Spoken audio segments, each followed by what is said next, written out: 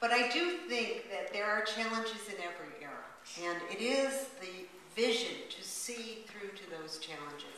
And then the energy plus the motivation and insight, intellectual insight, to take up those challenges and move forward.